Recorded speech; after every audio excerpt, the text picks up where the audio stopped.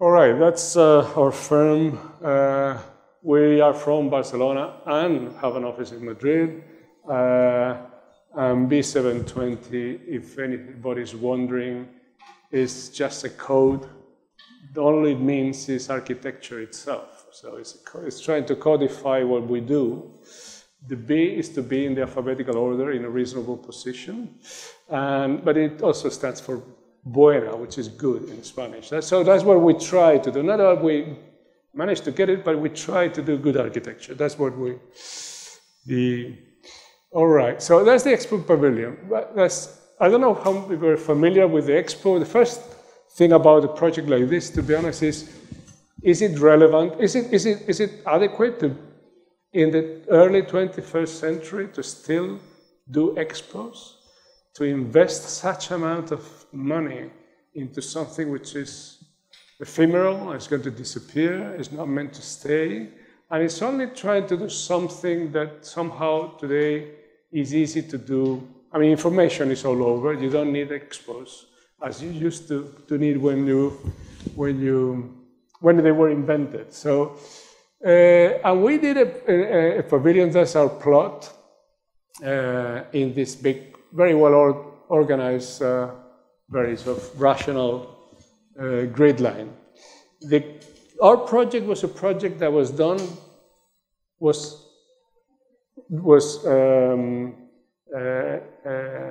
we were asked to do through a competition. It was in a national competition. Actually, it was international, mainly Spanish participants. But it was during the crisis, when the project was decided to happen. So basically, Spain felt they could spend this kind of money in coming here in the middle of a crisis, which is not obvious now. I mean, at the time, now it sounds a bit strange, but at the time, I tell you, it was perfectly likely that Spain would not come, which was a big affair. But all it has to do with the fact that, as opposed to doing something formalistic or experimental, or, the expos are, it's the kind of commission you think, this is the only time I'm going to be able to do something really special, something different. Let's try something really conceptual. Well, we decided not to do that. So basically we say, we're not going to do that. We're going to do the simplest of all shapes, basically. The simplest to build, the simplest to construct, and somehow the simplest to constrain the cost. So that was basically our concept was we're going to have two big bays. We have an exhibition, which is going to be, we're going to raise it. It's going to be just like a digester of visitors. And we're going to be able just to open this up so that everybody could get through it freely underneath. That's the building. I wouldn't bother about that. But basically, there was these boxes floating over the ground floor. There's two big bays. One of the bays represented tradition, the other bay represented innovation. And it was just those frames that were repeated, that were built systematically. It was something that would be formally simple and from a construction point of view, extremely simple. So you had this bay that you could cross. Everything was made out of timber. It was very much, most of the pavilions were, because they were meant to be dismantled. So that's what we did. And then we had on the upper level, we had this digester of like an intestine of visitors, which get here in. Actually, they come along this ramp. They get into this sequence of rooms, have the final show, and then get out of the pavilion, going round, which to me is one of the, of the better, ideas of the pavilions, around this courtyard, which was a very calm courtyard, and is the only addition we made to the official program we were given, which is where it was going to be a chiringuito. I don't know whether you know what chiringuito is, but it's the only addition we made to a program because we had to have a restaurant. The whole expo was about food, as you may know. So it was about food, feeding the planet. And we said, well, I think if it's going to be Spain represented, let's have a chiringuito. And then obviously all the people will go around it and we'll end up at the shop of the pavilion, which is typically the program. This is the upper levels where you have the offices and some workshop areas and a nice restaurant. And that's the content that was not designed by us. We had the intervention of Miralda, which is a fantastic artist, which has been working on food for a long time. Those are the two bays, as you see, extremely simple. This is the tradition bay, this is the innovation, it's represented. And these are the boxes that contain all this series of rooms. As you see, the symbolism is simple. These boxes were very, very much made out of a sort of a metallic finish, slick, almost laboratory kind of finish, and in the innovation bay. And the tradition bay had these rough natural materials, which always referred to food. Basically, we're talking about, as you see even the colors, wine, oil, that's the cork. We use just, it's a bit playful, if you will. For us, it was extremely simple in the way we conceptualize it. We were not trying to be clever. I mean, just sometimes you really, I mean, you had tried not to be too clever. That's exactly the approach. On the other hand, I thought it's the right place to do something playful. So the idea of having a story to tell, the food, how the food is done. This, for instance, are the mats that traditionally are used to press the olive oils. And so you press the olives and you get the oil out of it. So that was the image of the pavilion. This is a hotel in Spain, in Madrid. This is the Plaza de España. It's quite a central. This is the Royal Palace. It's a recent hotel. I think this project is, I would say, is one of those struggles. For us, it's been a tremendous professional challenge in the sense that we've had. It's quite the opposite to the other one. The other one is an institutional, public, funded, representing the Spain in an international exhibition about, I would say, a relevant issue, which is food. This is just a hotel, private, owned by a rich guy, who, by the way, if he's rich, he is right. And if you're not richer than him, you cannot be righter than him. So he knows better, by definition, on a very constrained public, very constrained area of the center of a capital, which all these controls of the city and difficulties of the rules. And so this is where we had to work on. This had been a very important, this actually looks like Sao Paulo, but it's not, it's Madrid. It was quite extraordinary because during the crisis, even in this extremely central location, because of this series of sequences of events during the crisis, this main property actually had been used by Telefónica, one of the most important communication companies in the world, had been left vacant for too long, occupied, its quarters. So the city was happy to do it. That's where the place is. So just to go quickly about it, that's the location. We had quite an interesting problem, which is, I mean, it's not a bad problem to have if you are the owner, is that you have a lot of built area to put in there. As from an urban and architectural point of view, the problem was a bit too much. And how you organize that, try to be responsible and sometimes respectful with the city, and of course protecting the absolutely legitimate rights of our client to keep as much area as possible. But that is just a strong competition idea, which was, as you see, quite bold. We had the idea of strong so-called, and the extra area, we tried to do something on top of the corniche. So we had to protect, so the traditional, cornice of the square and have something on top of it. And quite something bold, attractive, and and that's what we did. That's what we were trying to do, having a circle that will be identifiable from afar as something light, something special, something, by the way, green, and having a very, I would say, a very solid, almost I would say, simple and straightforward main elevation that would agree with the cornice of the whole square. Well, that was the concept. We're trying to do that kind of arrangement, try to protect that and investigate what could happen there. Well, I won't bore you, but I will see in a minute, that didn't happen. That didn't happen. The city didn't want it. The client loved it, but he didn't, as we expected, but they wouldn't let us do it. And then they were extremely concerned about what was going to be at the back of it. The back of it was a small, actually to me it was even a more interesting urban problem because it was a very narrow street and we had to do, how to taper that, how to do such a big building in a narrow street. And we tried to organize how to relate to the fabric. We had a setback, which was strange, but it was there. We had to live with that.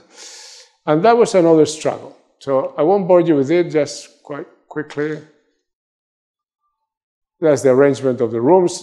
If anybody's curious, I'd be happy, but it's not, to me, it's not the most interesting. That's how everything ended up. This is the result of a strong agreement in between the city, which wanted something very, I would say, compatible with the city fabric. You see what this colleague had to do in order to accommodate with that kind of fabric. And the fact that our client liked so much the classical language. So basically, he liked, everything which was, vaults and columns and capitals and base. And he also liked so much granite. Granite was his favorite material. So we decided, why don't we just do something which is strongly referential to classicism, which is basically granite, and just have some windows in it, as that nobody would complain because it would be very much in the shape of the traditional fabric of the city. So that was the most simple strategy and the strongest in order to protect the project from all these pressures from the city and the client. Not just resisting them, trying to help them to achieve, I would say, an agreement that would help everybody. And for us, as architects, not only help them do that, but also be responsible for what the city was going to have. So that's what we ended up with. As you see, this is just a very simple sequence of the grooves of a classical, I would say, a Doric column. So basically, it's just that, I would say, absolutely classical ornamental mechanism. It's like if you just develop, you take a column and you just put it straight. And that simple ornamental mechanism used in a very, I would say, radical manner with glass and granite. Granite all the way.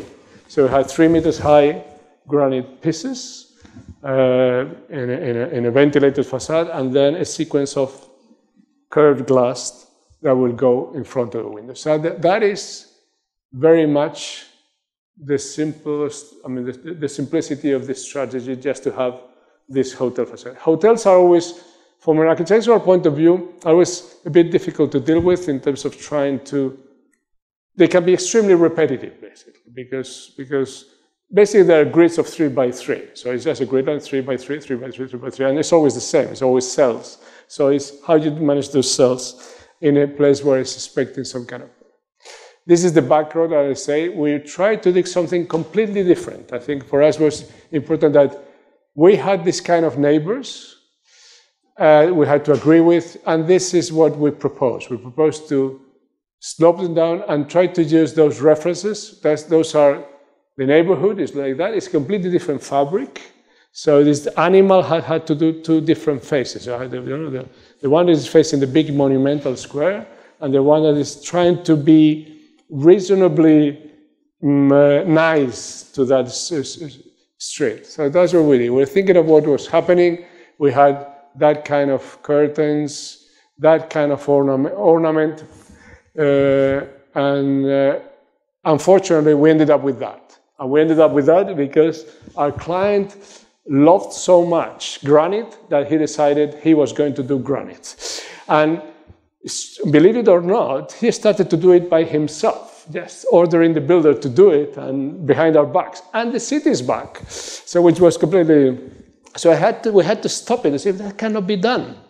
We had to do what we applied for, and then we have to an agreement to do this kind of prefab solid. So this is, and to me, for you as students, I think it's worthwhile transmitting this kind of experiences, because these projects are always, designing is always choosing. You always have, designing is about you have options and you go one, and then you step and there's another, you have another choice, and you keep choosing in this kind of choice tree, which gets you into the final project. And while choosing, you have to be conscious of, sometimes you are too conscious, actually you're sometimes even hurts, what you're leaving behind, what you're not doing.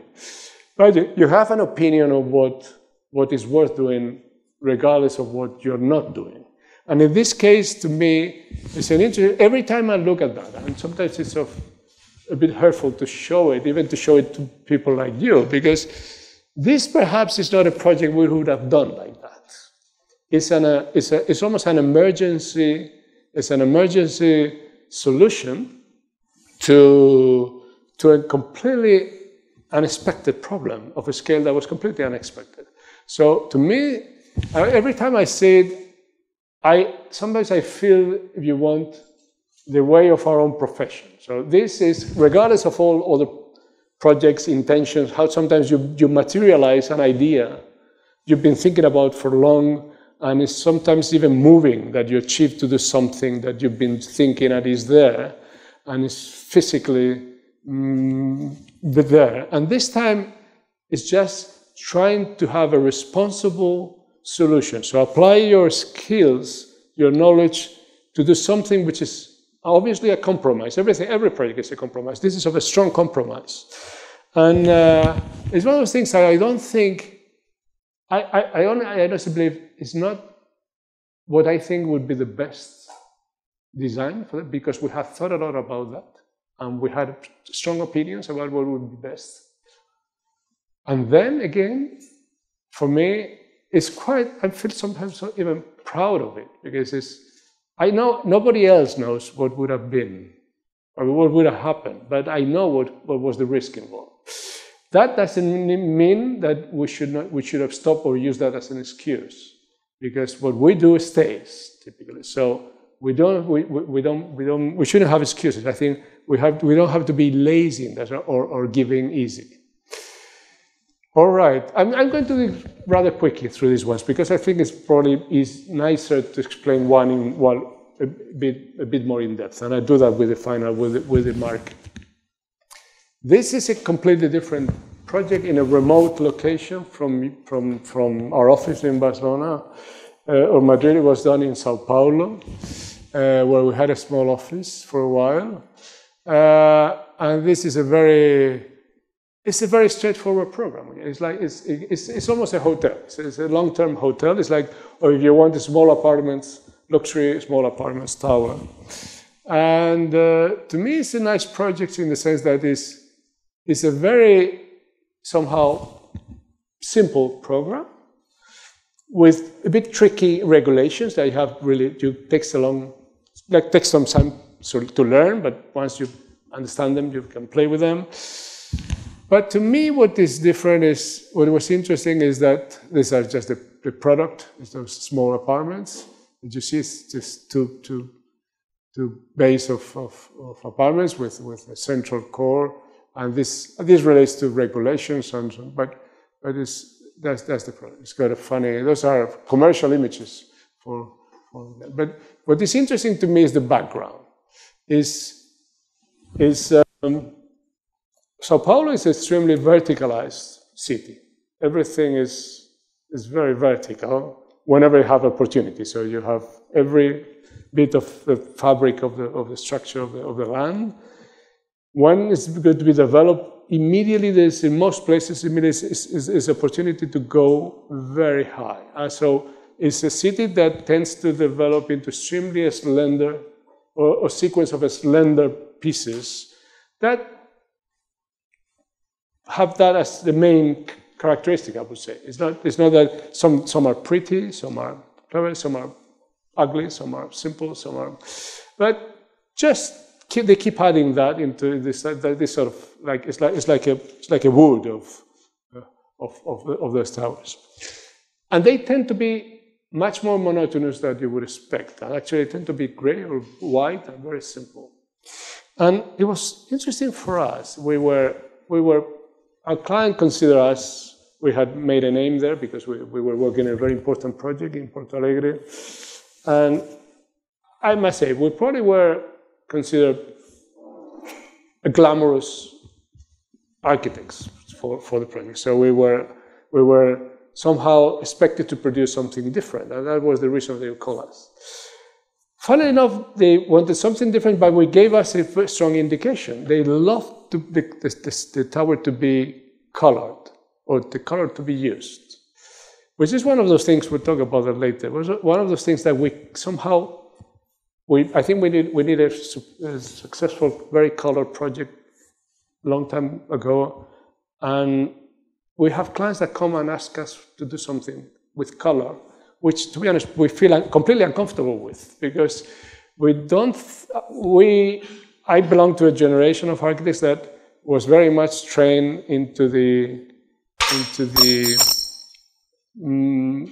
modernity principles, and at the end of I would say even the failures of postmodernism, we feel uncomfortable with color in the sense that there's not an easy thing to do, or it's easy to make a mistake with color. At least I feel like that. So every time we have to deal with color, it's like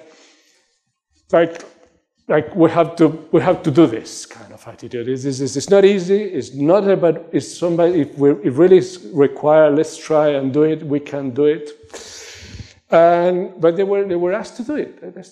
They wanted a colorful. So I said, why not? Why not? And we started working on some of the research we had done in the past.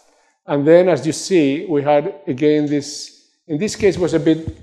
The grid was a bit more oblong. It was not that squarish, but it's the same. This is a grid, a very clear grid of apartments, and that's the result. The result was that. Basically what we did is three pretty simple operations. One was, first of all, the color thing was not a bad idea, I think, in general. In terms of, was an easy way to stand out, as long as we did it carefully, which actually took some time. The second thing is it gave us an opportunity to add a very much like material in Brazil, which is ceramic. They use ceramic to protect buildings. I think they benefit from a very stable temperature range. So because ceramic tiles are tricky in climates with a very differential temperature rank, because the movement, because the heat movement is problematic, but not in there. So it's not uncommon to find buildings clad with tile. And then they find that we could use it as a long-lasting, low-maintenance, prestigious material, and have even a ventilated facade, and with which was not too difficult to use color. I would say sort of not just an added color, but sort of an in-mass color was good. So that was easy to provide. Then we had a very complete so-called, which had to do with the program, but was clear. And what we did basically is just stop, have sort of this sequence divided in two basic ways. One was vertically, so we had a division which was vertically articulated in 3 bodies, and then again vertically or horizontally in 3 big elements. So that was the simple game. And that allows us to show what was the common area in the ground, a common area in between, and some interesting, as you saw before, which is a standard program, a pool at the top, and a place to have to sunbathe. So that was the project. We loved the idea of using the shadow.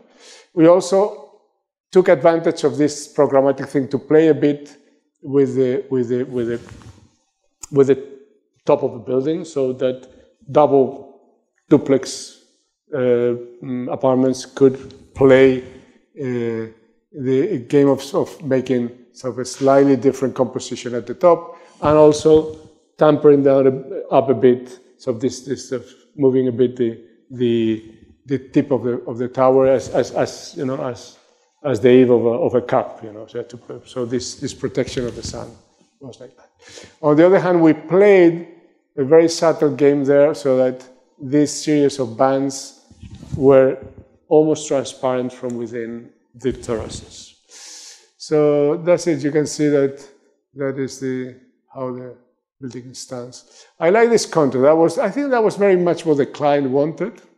I read this of somehow standard, just piling of stories and of the windows as a tremendous general background, and our slender, colorful. I'm not sure to say elegant, but at least elegant, trying to be tower in front of them. That's the sequence. You see that the transparency and actually it's a very simple. Actually, it's almost standard solution. We just played a bit with it, but we wanted them in one piece. It had to be divided in 2. That's the ground floor. We played with the idea of having a structure that opened itself to the street, and of course playing with this tree-like thing. That was a bit of a game. I'm going to show very quickly, just to give an impression of what our work has been pretty recently. And other thing I think is important, or this has been very important for us, is to be able to think of a scale of the project in all its ranges, so that it is as important to play, I think, as architects. This is all the story from designing the spoon to the city kind of thing. But it's a bit of a boutade, but it also it's a true ambition, I think, which I think forms part of our concerns, and I would say even what is expected from us, from society. I think the kind of complexity we sort of train ourselves to deal with and help others with. And I'm saying this because I'm going to talk about a project which is the smallest we've done recently, a pretty small project, and the biggest we've been involved recently, which is, by the way, one is built recently finished. The other one will never be built because it's a competition we lost, although we will be involved in the project.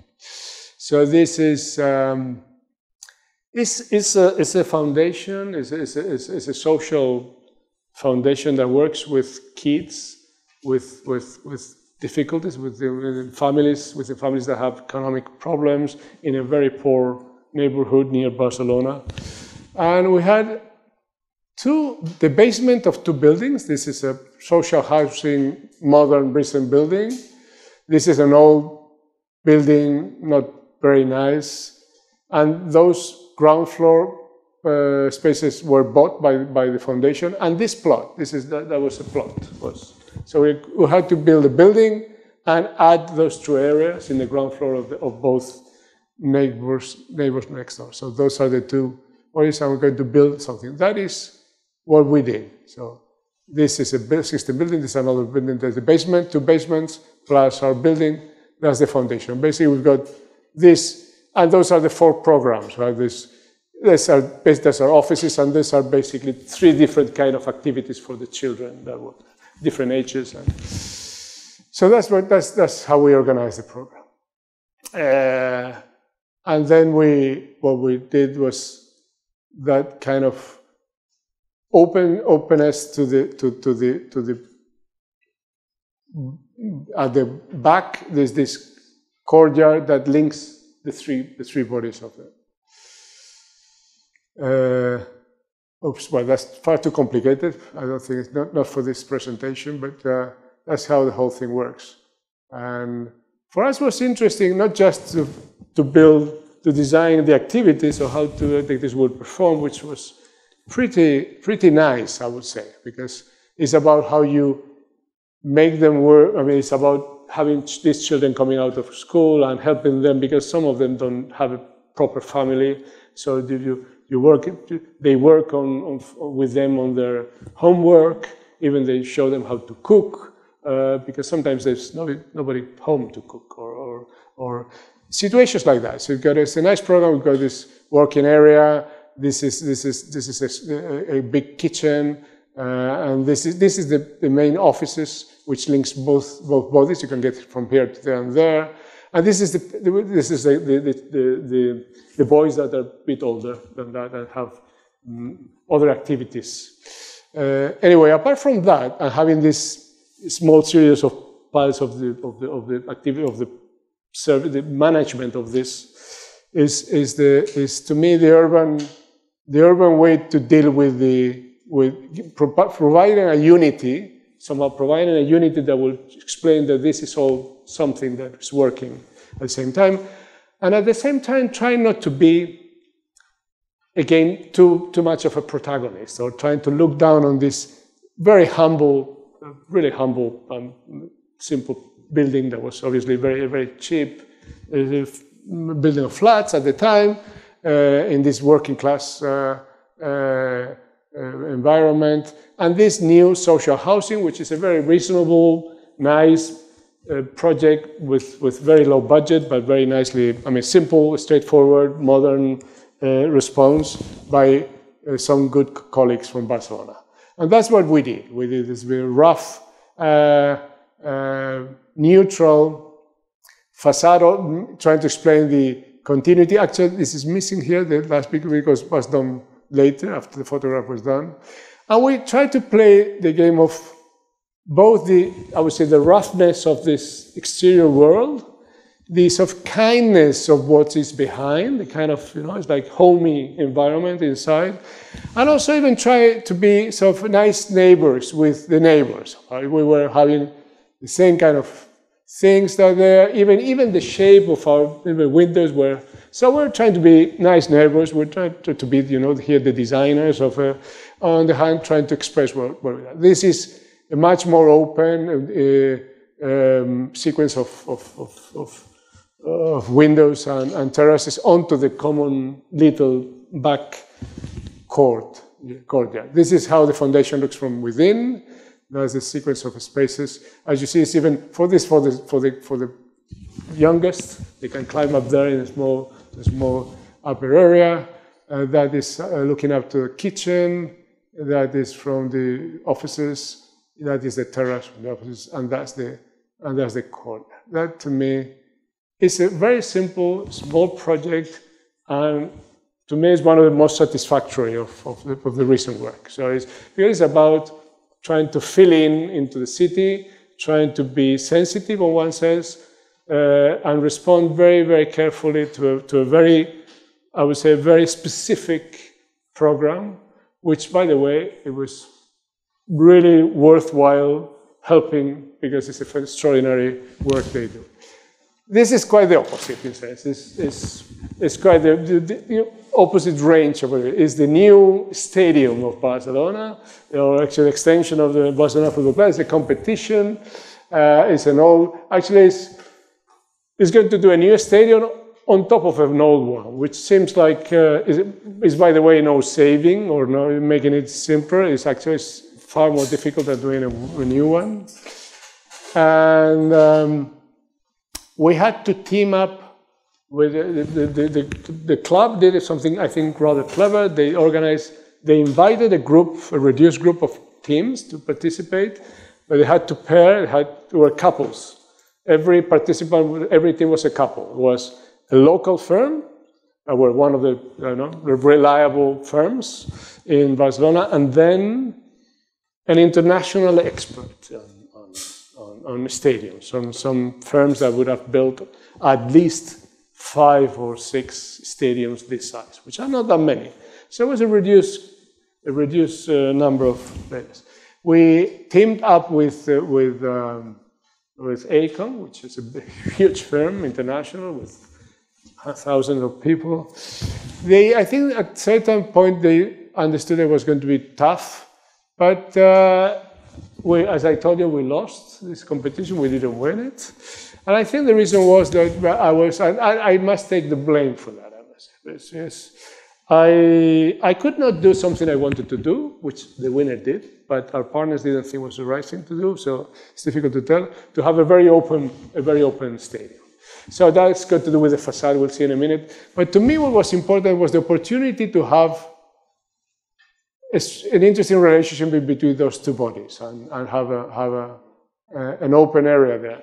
In that regard, we challenged the basis of the competition. Probably that was a mistake because that was far too difficult to achieve, and we were probably not understanding the difficulties, so it was reasonable to do that. But for us, it was interesting the approach of having a completely different entrance to the stadium. So our concept was, we're going to have a stadium that stays calm, silent all week or every 2 weeks.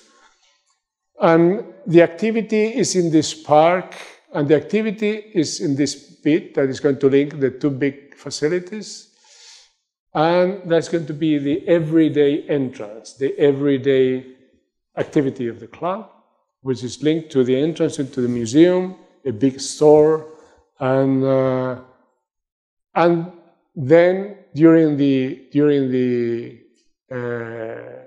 when there is a match, then everything changes. The stadium becomes the big protagonist. The entrance to the museum is not relevant. So that's what we did. And we did a very simple sequence of things that were made out of the concrete of the demolition of the bits that we demolished within there. So we imposed ourselves the possibility of using exactly the same concrete that was there into the concrete that was going to be part of this huge. So that was I won't bore you with that. It's just as a contrast. I won't bore you with the sequence of program. But this to me is an interesting image of a different scale of that. So that. Anyway, yes, and that's the entrance. That's how you get into the stadium. All right. Well, if anybody's interested, I'd be happy to explain more about how it works. Otherwise, it's going to be too long. But anyway, for me, it was interesting to show the contrast of the projects you have to face and how happily, I must say, we do it. I'm not saying just because I might be proud of it or anything. It's just I think it's good to be capable of the 2 ends. It's not easy to be involved in a project that big. So, well, I'm lucky and honored to be able to participate in projects like that. But I don't think they are less important than the other one. I honestly say, I'm not saying, obviously it's much more difficult and singular in your career to be involved, but it's got more responsibility in terms probably of economical responsibility, but it's very much the same, the exercise, and very much for us satisfactory to do both. this is a very recent project, and to me it's a very interesting project in regards that it addresses one of the, I think, and it's been always a big issue, but I think nowadays it's a very contemporary issue, is building on the pre-existing conditions, that, and the decision of whether you're going to, what you maintain, what you keep, or what you change. So I would say the responsibility of the resources we use, or even the pre-existence of the city, have become more and more sensitive, I think, for good reason. So before you do a project, the first reason is it necessary? I've got a lecture that I've been doing quite a lot in the last few years, which is about which I call unnecessary architecture. And it was all about our work. I list 10 projects, which I honestly could say I'm not sure they were strictly necessary to be done. And that is a fact that we keep, we are commissioned by people who have a problem or to solve, and we may not be able to help them to satisfy a need. But sometimes you could help understand how much of that need is real. And even we should have an opinion socially what needs really to be done. And certainly what needs to be destroyed. I'm saying this, and we destroy quite a bit here. So I want you to know that we had to do the new school for, I said, elementary school, or no, the youngest of the youngest. So it's like from 3 to 5 years. So preschool for the French School of Barcelona, and they had been in this nice space, nice premises, which were 2 little villas of the early 20th century, very pretty villas in a nice garden. They was not the most adequate premises because they had difficulties. They were villas. They had been there for, I don't know, 50 years or so more. And they had been they kept adding extensions that were always provisional. It was there, yeah, it's going to be there. And it was really it didn't work well. And had been provisional extensions that had been there for 50 years, and they had meant to be things like that. And they were adding, I don't know whether you can see them properly. Well, I'm not sure how, but anyway, this is one of the villas prior to demolition, because we decided that we had to demolish one of them if they wanted really to have this school in it. But one of the things that to me is interesting about this is what they used to have there. So this is the provisional extensions they had to do, really in a very poor condition. They were having problems with heating, with leakage. That was the back of it. And to me, what is very interesting of this project is this a public project as a competition held by the French government, funny enough, because this school depends on the French government. And this is almost the Cartesian, is this very French approach, which I must say I liked a lot, because the competition was not so much about the design, but very much about what should we do here. So for us, we say that's the right thing to do, is because typically you go to a competition, you say, this is what should be done, this is going to look like, and this is what we should, you don't do that, and then we're going to do this, and you have this fantastic solution, and you explain what you think should be done.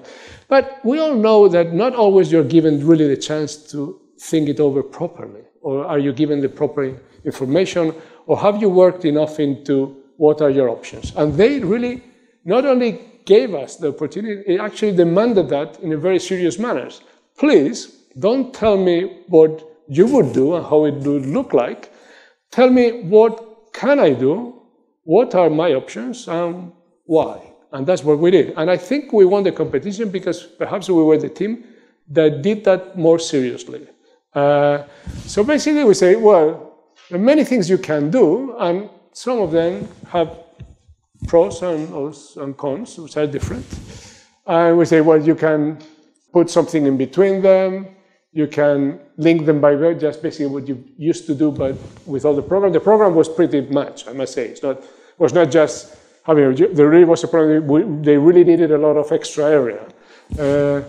You can build a real new so-called, try to keep those two things, because the memory of that, of those buildings, which had been many generations of students in Barcelona have studied there, and they keep bringing their children there, and so the memory was an important thing to save, apart from the heritage and the city fabric and the reference. So that's when we did all the options that you could do. And we really evaluated very thoroughly. This had to be built without closing the school. So during a school, they said it had to be done one summer, then some minor, as much as we could during the school year, and then next summer. And that was all. So you have to live with so we really studied thoroughly what would mean, how to build it, how you could do it without disturbing the school year. We didn't think enough about the anxiety of the parents, about their children being next to a building site, but we had to deal with that later. And we really studied up the options very, very seriously. And we came to the conclusion that was the best option. There were two options, actually. It was this one, which was having a new building there, and this one. It was, for us, was the really only serious options. And finally, we came to the conclusion together with our client that was really, if they really wanted that, they could do that. The good thing was that one of the villas was very well preserved, was the original villa. The other one was a copy that the owner did for a daughter, and was not, perhaps he didn't have as much money as the first one, and it was not that well preserved. So we had this strong decision, but we really felt completely reassured it was the right thing to do, to demolish that and build this and take advantage of the difference of level with the street and the rest. These are basically the three levels of the school. This is the main entrance and the kitchen and canteen, and those are the three years. There's the three levels of children. They have their garden, the terrace, and the top terrace. All right, and then again, and that's what they painted it all over before demolition. So they say, this is that thing. They hired an artist. All the children were there. They painted it all before. It was a nice homage somehow. This is my wife and partner went there to study. My children went there to study. So I was part of the people crying there, say, this is going to go. It's got to go. It's got to go for good. And there it went. All right, but you see what was there behind us. So we did that provisional installation for the next year. So we built very quickly these prefab things. The good thing about that, there was one thing was good, one thing was not so good, is that these provisional prefab huts were so much better than the premises before that we're almost happy to have these provisional things again. The bad thing is that they had air conditioning and the new project was meant to be low energy consumption and was going to be no air conditioning. It's going to be, so they were going to be transitioning from perhaps a bit more comfort in this. And this is the final result. Once again, color came as a request. I remember a good friend of ours who lives somewhere in there, and he's a very good architect from Barcelona. He said to me once, Fermín, I know you're doing the new school. I said, you will not do one of those full of color schools, like children are always with colors. And I said, no, we're not. But then there was a debate about that. I said, why? And we ended up having sort of a mix of a more neutral building and the color. I had a very interesting research about the color of that. It was funny to learn that, of course, as you would imagine, the color of the building they so much loved and liked had never been the original colors. of the villa. We did a bit of research of what it used to look like, even the neighborhood, and we tried to play almost a very honest restoration of what that villa used to look like, and I would say a respectful relationship in terms of shape and volume and even the history of how those two volumes related, and still, as you would expect, a completely contemporary approach and language to it. It was all prefab, or was all dry building. So most of these things were built in a workshop and brought to site, and that's why it has this of metallic. That's the courtyard, and these are the youngest. These are the medium, and these are. As you see, sun control was very much an issue. They were not going to have any air conditioning. So this is protected with this by the cantilever. The cantilever is like a secondary playground for those classes. They are protected by the sun here, and these are they can shade and administer the sun as well, and they can climb on top of the. So they have their own courtyard up there. So they seem happy. They were, and that's the courtyard. All right. Well, so this is a solar control. Some of them are going to be manipulated, so you can be operated electrically, so you can adjust the amount of light in. Yeah, and this is the top, the rooftop of the building. So. All right. Well, that was great. How are we doing with time? What time is it? Is it too late? It's fine. All right. Because this is. Yeah, perhaps I will explain a little bit more about this, but to me it's an interesting project. I've gone through some, I would call it situations you can face in extremely different, but this for us was probably one of those projects that you have once in a lifetime. Yeah? And sometimes I say half seriously that only in Barcelona would you have the commission to design a flea market. Because flea markets are typically not designed. They're spontaneous, on the street markets with no design. But Barcelona really needed to design a flea market for good reasons. I guess you're familiarized with Cerdà's extension of Barcelona, which is very well known, his grid line, and this square that in his big scheme was meant to be a very important central square, which never quite happened. This ended up being a very, historically it's been just a traffic junction or transport junction. And so it's never had a shape because it's never been formalized. And it's never had a proper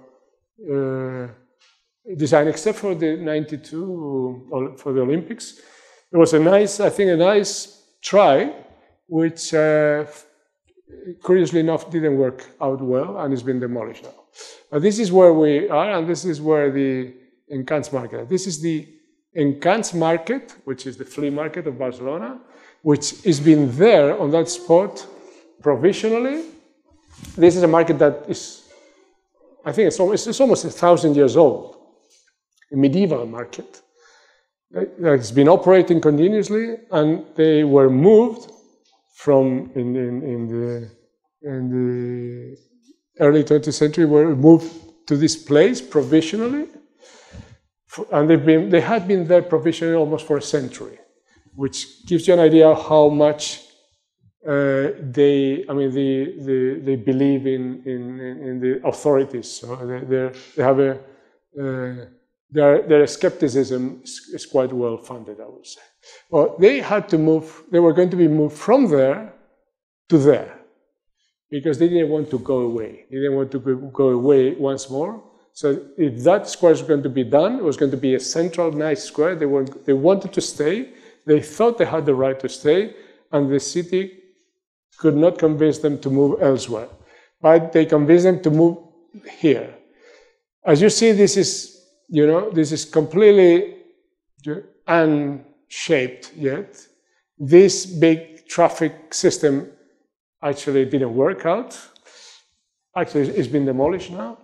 And a competition for the square was going to be held. At the time we were doing this design. Now I will show a little bit of that, but at the time we didn't know what was going to be the final design of that. So we had this fantastic, in principle, important to be square of Barcelona with no project yet. And you can tell the importance of this particular spot because of the intent of the city, because those two buildings here are two very important cultural institutions of Barcelona. This is the National Theatre of Catalonia. This is the Barcelona Auditorium. This is Ricardo Bofill's design. This is Rafael Moneo's design. So two very important cultural institutions, and we were going to have this cheap, informal, on-the-air market next door to them here. And they were going to be front line of this new, fantastic, important square. So we had quite a bit of a problem. They were going to be there. This is what they used to be. And that is very much part of the problem. What they used to be was our most important challenge. Because once again, as in the project I've just shown before, we were going to be building on something that was there before, but was, in this case, was even trickier because it was not material, it was unmaterial pre-existence, which we should not destroy, or this was what we felt as the utmost responsibility. We should not destroy this market by designing it. That was our main concern. Because that is the market, as you see. That's, it's the cheapest possible market. It actually, and I must say, it's an extraordinary recycling urban machine. So this is where many things get recycled. Things that we don't use anymore, somebody doesn't use, somebody doesn't need anymore, get someone who is happy to have it. So I would say as a recycling mechanism or equipment in the city, it's a very interesting one. It's got it's been like that, it's very similar for many years. That's the early centuries image of this very place. This is how you see it, as a chaotic, multicolored space where all kinds of things happen. It's and can be as, as cheap and rundown as that. Actually, the whole space had not had any investment by the city for a long, long time. You see, this is a project we were involved with. We did that with January, and this is the flyover which is now disappeared. But this is the environment we're talking about, and this is the character. And this is one of the best shops in the market. So that's the character we have. And as you see, it's low quality products, second-hand products. And the problem we had is, well, we have this client. We've got that area, which is roughly half the area we're given. This is, I won't talk about it. And that's the concept. We have to build something which should not be a building, which is an open air, informal, cheap market. It's going to be in the front line of a very important prime public square, and we are given half the size of the street that we need because it's a market on the street. So what we thought is, first of all, be careful not to destroy the essence, the nature of the market. So it should be anything but a commercial center. It's not and it shouldn't be a building. On the other hand, it should have the physical entity capable of dealing with the edge of the new square, because it's going to be forming the new square. And third of all, which to us was perhaps the most, the thing was the less obvious problem, is, well, what about the dignity of it? I mean, now that it's going to be moving or redone, everybody's sort of nostalgic of it. And sometimes people start realizing the importance of it. And on the other hand, we learn that these people had been giving back to the city more money than the rest of any other market of Barcelona. So it was the cheapest, not invested on, but they were giving back to the city more than anybody else. So that should be worth being noticed somehow. So we had, and what we proposed to have, this is a very schematic thing, we want the competition with the proposal, is let's build something that climbs on top of itself. So let's have the street wrapped onto itself, but keep it straight. So it's the street itself is not a building. This market should not have stories. Shouldn't be somewhere you have first story, 2 story, 3rd story. No, it should be just a continuous stripe of street. Second, it should have some physical entity. So it should have, and we propose a canopy, a big canopy, so you could see from afar. You should recognize as a differentiating object, as you would recognize a station or a market or any big public institution. And then it should be, and that's interesting, it should be attractive, which actually we had some trouble with, because we won the competition prior to the crisis, and it was built during the crisis, and it was almost finished when the crisis was at its worst situation, and everybody was really angry.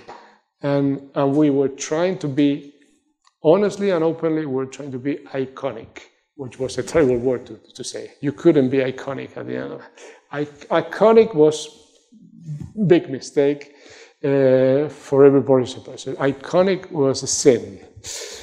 And the funny thing is, we didn't want to be iconic just for the sake of it. We wanted to be iconic because we wanted to be recognized, we wanted to be fair with the merchants, and we wanted to be identifiable. And then we had another mechanism, which was how to make this canopy somehow be perceived at the distance. Obviously, it would be a very good mechanism to protect the users from the sun and the rain.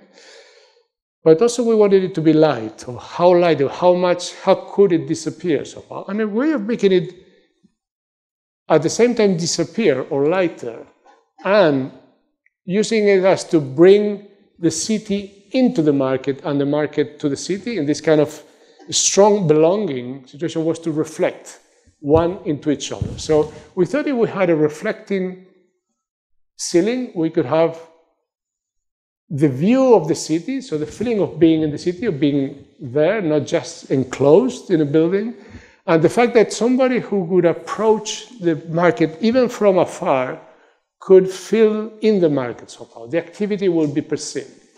So that's what we proposed. We proposed that. We won the competition, which ended up, after a lot of work, into this. This is a final design. And as you see, it ended up having actually quite a lot of space, because the program we were given assumed that there was going to be a reduction of the size of the market. Not too much, but quite a bit. And at the end, they didn't want the reduction because it was successful enough, the expectations were good, and everybody wanted to stay in the market. So we had to betray ourselves, and I'll show you in a minute, because we promised ourselves when we say this should be anything but not a commercial center. Things like escalators had no place in here. But when we were asked to have this extra area, we had no option but to add an escalator. So we had to betray our promise, which is there, as I said. and how to annex. That's how we work. If anybody is interested, I'll be happy to explain. But what is nice is that we kept that area there, which is the lower area of the market, and the core of the market is where every market morning, there is an auction, which has been happening for centuries. And some merchants come and just dump some merchandise, which typically could be anything. Could be somebody's life. Just a flat that somebody died and it's empty, and somebody buys it all and posts it, loads it into a lorry and dumps it here. And then, with all those things just sitting there on the ground, there's another group of merchants that bid for each of those lamps and say, how much for that? How much? And what is nice is it's a very interesting thing to see. If you're in Barcelona and you wake up early, go there. It's interesting because you see this thing happening that has been there for centuries, how quickly people make bids and they arrange things and they make their business, and then when that's finished, the buyers just stay there and sell it on the spot. And they have to sell it, and if they cannot sell it, they have to remove it later. And that's a traditional bid. That happens there. Then there's another type of shops that are those, which is just a space in the ground and a little cabinet. We designed the cabinets for them. And then there are these other which are like little huts, like very little. So the merchant is actually in the hut, and you also from that. And it's a combination of those. That's an interesting. We also obviously had to design quite a big area of underground space, which you cannot see, but solves all the logistics on the problems in the neighborhood. Which one of the goals of the project was to reduce the pressure on the neighborhood, so that even in the central space of Barcelona, coming in and out would be easy, and a storage area and even a bit of parking. So that's how it works. So that's what's underground. And this is the kind of, it's only like a few images, yes, quite a few of the 5 of the models we did, I don't know, 80 models of it. Because the concept was clear and won us a competition, won us the project. But when we got to do it, wasn't that easy. It was really difficult to get a satisfactory solution. We're really desperate. We were working hard to find something that worked. The deadline for delivery was getting closer. I couldn't sleep for a while.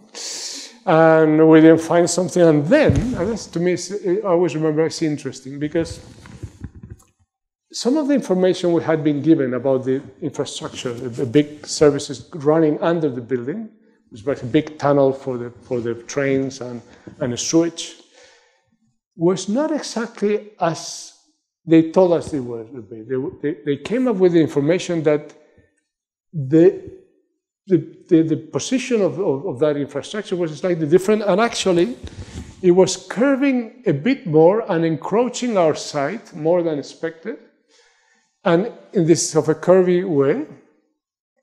And that, funny enough, which was almost a drama, because how come when we do this, got a huge cantilever, became the way to solve all of our anxieties about how to solve the canopy shape and arrangement. Because of that, we started to organize that in stripes, which we thought it would be interesting to relate those bays in this direction or that, somehow in proportion to the streets they were facing, and opening the span as you approach the big avenue. And at the same time, that series of columns that were, serving to span both grid lines could be curved, just pushed back because of this curve of the tunnel underground, in a way that, in a very orderly manner, they would break the lines. So the funny thing is, we found a very simple order and a very simple way of breaking that order, so that you could, once inside, you could not feel too much. You could even this column system will be very coherent somehow, at the same time difficult to identify. So it could be in some way that you feel the order, but you will not understand it as a series of columns. So anyway, I could sleep from then on, and everything worked happy. We ended up having this extraordinary structure, very slender columns, really slender columns. Our structural consultants from MoMA were really extraordinary work, because we were demanding really the slenderest possible column still, which had to do, it was difficult to fabricate, and these big canopies had to have a structure that had to be really reduced to a minimum amount of steel, capable of taking the wind.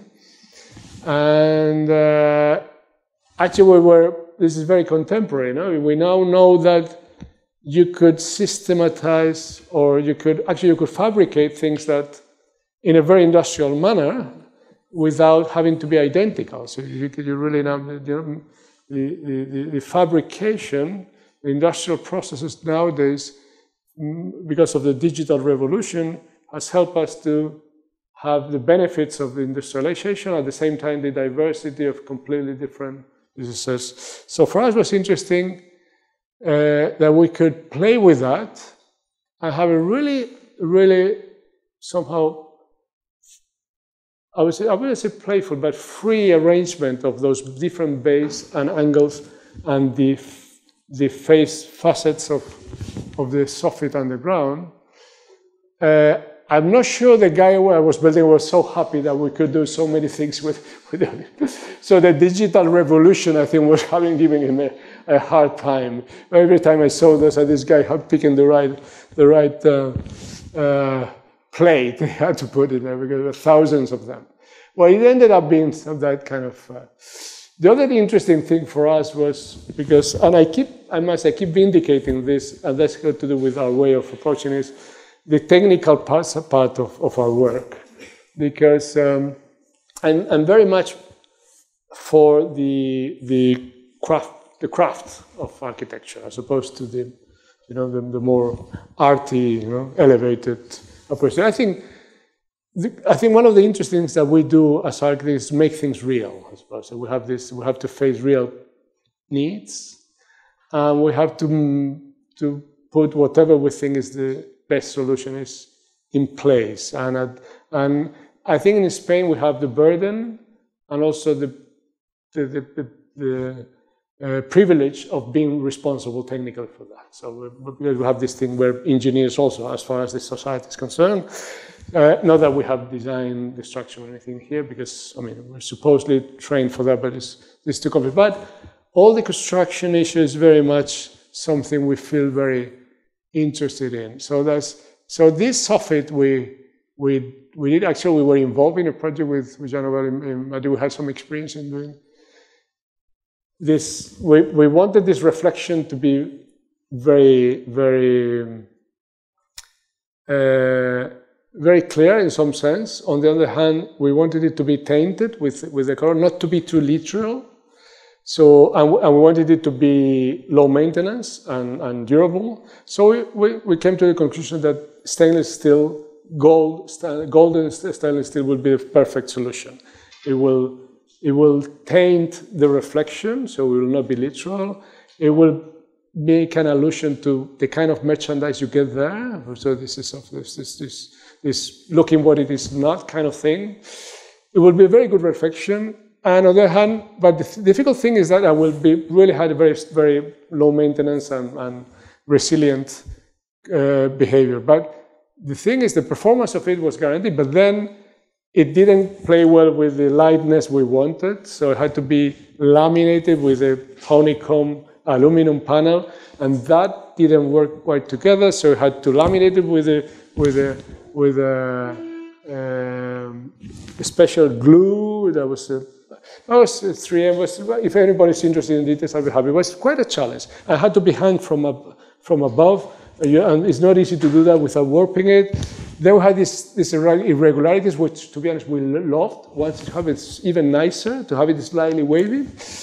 And then, of course, all this had to be guaranteed that it will not fall, because that was the whole thing. I was going to have a tremendous strength for the wind, and so all the testing, how it will stay, I must say, was really interesting.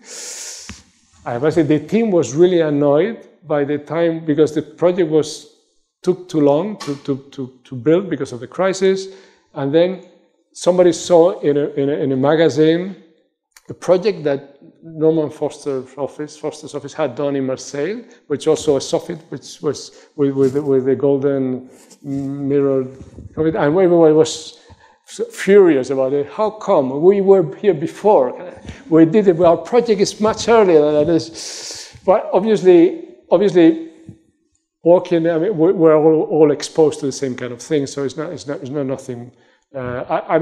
I might say I'm not particularly concerned about trends. I mean, this is something that sometimes you're obsessed not to go beyond that, and that your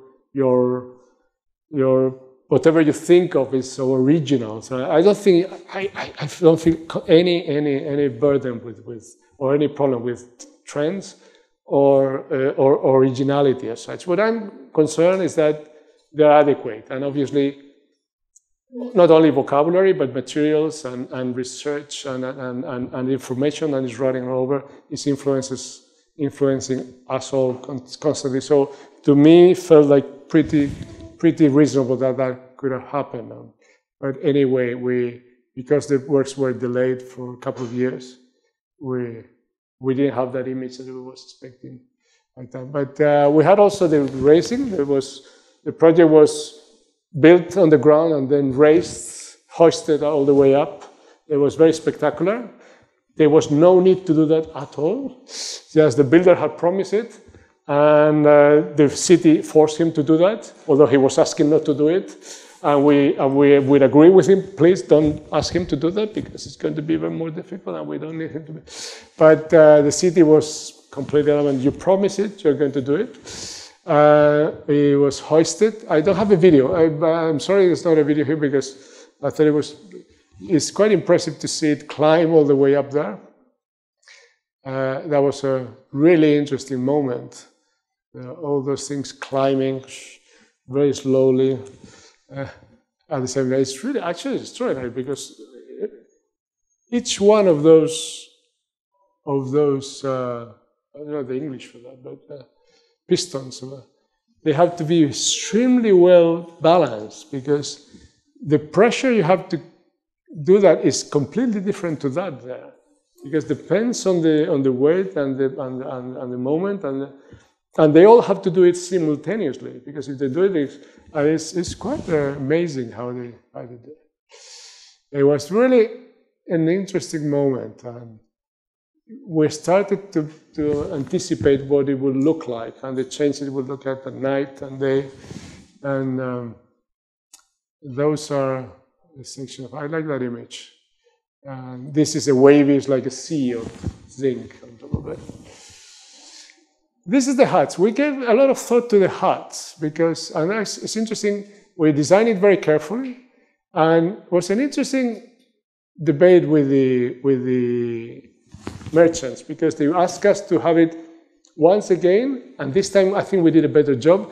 They said, have them colorful again. Why don't have them colorful? And they say, you don't need any color. The color, you are colorful. Huts doesn't need, they have to be neutral. And we were really convinced that they had to be well designed, but not designed. So it shouldn't be too clever, it shouldn't be too designed, it should be as neutral as possible. So they were gray, very light. We thought it was important that they were light, although they were probably going to be there for a long time, but they should look like they could be moved over, that they were just something, this kind of provisionality on top of the street, sitting on that street would be, I think that worked pretty well. That's the work in progress. And that's how those are just the cabinets, the little cabinets. The other ones are huts. That's in the middle of the construction. We took advantage of the slopes of the streets surrounding it, so to create that kind of to to emulate the same idea of this lower level square where the auction happens. So all that worked quite well. And you see it's very slender columns. And that's how it looked like at the end. That's the escalator. It works all right, I think. Wasn't that bad. And that's the dramatic entrance. And that's what we thought would be justified. That's the market unit. That's a pretty busy. I like this relationship with the city. One of the good things about this big canopy is that it attracts you from afar, which is actually it's a very commercial approach, and we were very absolutely conscious of that. And protects you, gives you shelter, mainly from the sun, and you can tell that something special and attractive is going on there. But at the same time, when you approach it, the city is there. So even from within, really, this idea of the city that you climb up top. When we were designing this, one of the most critical bits of the whole process was explaining to the merchants that we're going to have the whole market on a slope. And they were saying, "You mean a slope? It's going to be like that?" I said, "Yes, it's going to be like that." I said, "But that, why? Why it's going to be like that? It's going to," and everybody was starting to be nervous. I was nervous as well because it was going to be a challenge if they didn't like it. But I was with my family traveling all around Europe that summer, and we were checking on it was just by chance that we really were in many places, and we're checking on every place we visited what was the slope of the most successful commercial place in the town. And you know what? Almost all successful, at least most of the most important ones, the ones we checked, are on a slope. They have slope, and you can see Burlington Arcade, the Flea Market of Paris, Acuestel Moyano, or Rastro de Madrid. Almost all have, and I'm pretty sure there's a good reason for that. I think helps to adequate your pace and your attention, because it's really extraordinary. So I felt very confident. We checked the slope, what it was, but so our project had a varying slope. We promised, we made an agreement. We would not go beyond, I think it was 4.5% in certain areas, and so we have a range, and we really maintain within that range, and it worked very well. We convinced them. We convinced ourselves first. We convinced them, and it's working very well. Actually, once you walk into it, you really just keep on walking, and you don't even realize you are climbing. Depends from what you're doing, but you really climb. I just feel like walking on the street, and it's very much what we intended. It's working very well. Once again, one of the things that we did, by the way, we were there's an eave. You see, the theater, which is one of those postmodern Beaufils projects, which is a temple like a classic temple, which has got this straight eave there. And we played a bit that game. We were in front, so we've got a continuous eave in front of the other eave, and then from there everything starts to move upwards and gets a much freer canopy at the other end. So we try to be civilized as we did in other projects. We try to this thing of typically in a school, in an architectural school, you would talk a dialogue with this dialogue with it. Well, there's a very typical way of naming it, but I think it entails the responsibility of paying attention to the fabric of the form of your neighbors. This is the only bit of color we gave them, just so it could be identified somehow, but it didn't even need it. That's how those streets look like. We suggested that they should use the gables of the end of the rows of those terraces of series of huts with some artwork.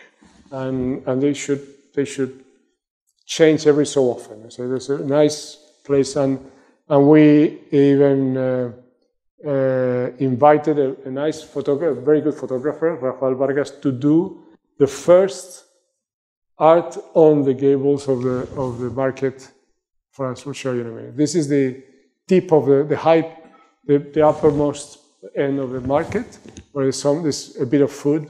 It's the only place where we have a bit of. It's like the food court of the market. It's a really small version of that. I must say it works. So for some reason, all these shopping centers, they always have this attractor at the top. But we use that. It's up there. Right, that's all the market can be fenced off. It operates only 4 days a week. The rest is closed, and they close it. We try to guarantee that the market is completely open from everywhere, so has no door, no entrance. Everything is on the street. If you're on the street around it, you just get into it. All right, sorry, perhaps too many.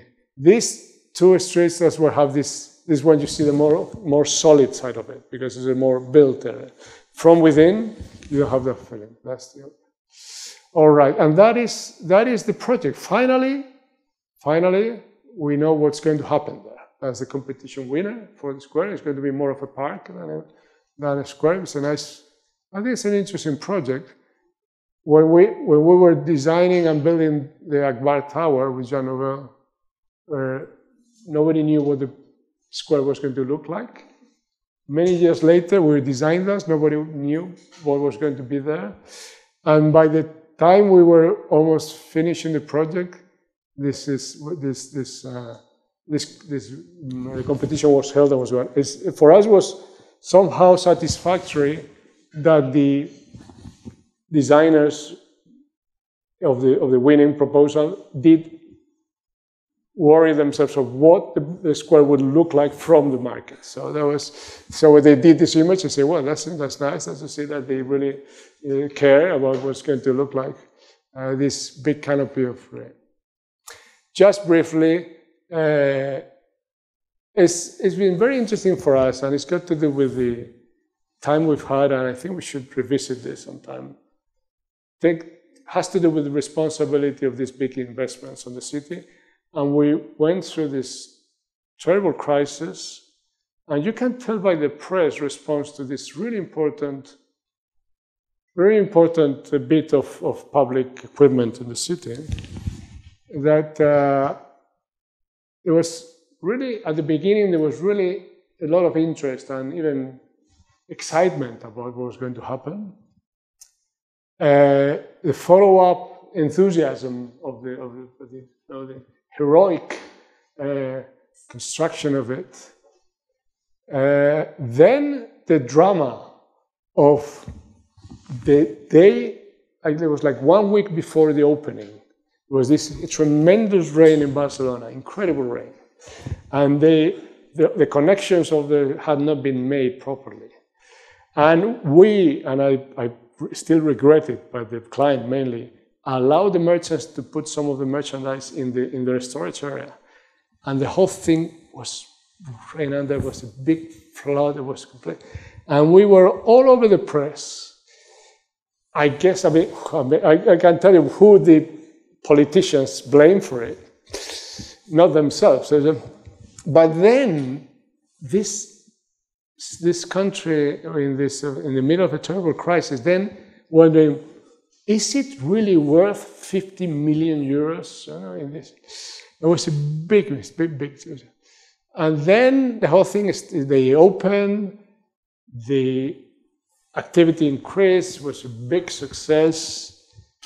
The market was skyrocketing, so fantastic. It was a touristic success. It was a success story.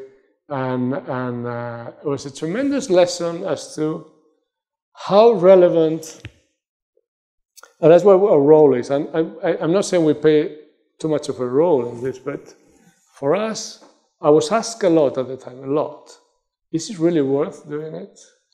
Is it really this kind of cheap market? Are we doing the right investment? And I was somehow reassured that I could say yes. I honestly believe it is a good investment. It's not only good for, it's not only fair on the merchants, it's good for the city, it's good for us all, and it's got a very positive social impact. This is debatable, but the thing that the way for me was extremely interesting, the difference in between what was the politicians' attitude towards it at every stage, depending on what the public opinion was, and what was the construction of our own opinion on what should be done. So it's funny because politicians had to make the strong decisions into what had to be done and engage us, and we that were given the decision made probably were at some point much better equipped to have an honest opinion on whether it had been a good idea or a bad idea. And to me, it's an extraordinary thing to do and gives me something which is even some hope. And I tell you as future colleagues, part of our role is just not just solving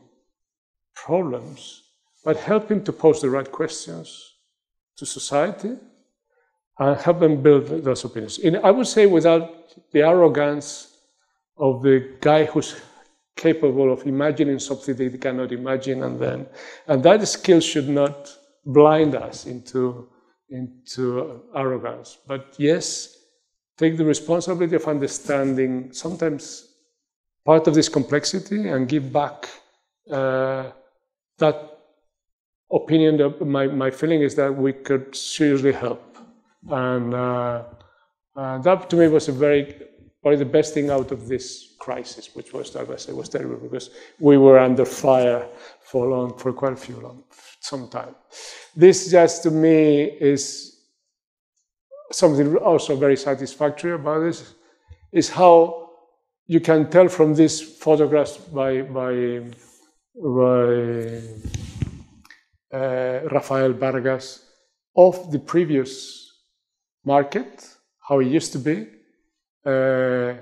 that ended up being used at the gables, and you see these trumpels of the old image and the reality, the new reality, and the reality of during the works how the park may look like from the other side. So that's the big image of this market, where this auction that is being almost for 1,000 years happening and still happening there, very much in the same spirit. And if something we've achieved, I think, is to protect that, not destroying that. To me, is even much more interesting than any other urban achievement. So I think that's it. I think yes, it is. So thank you for listening to this.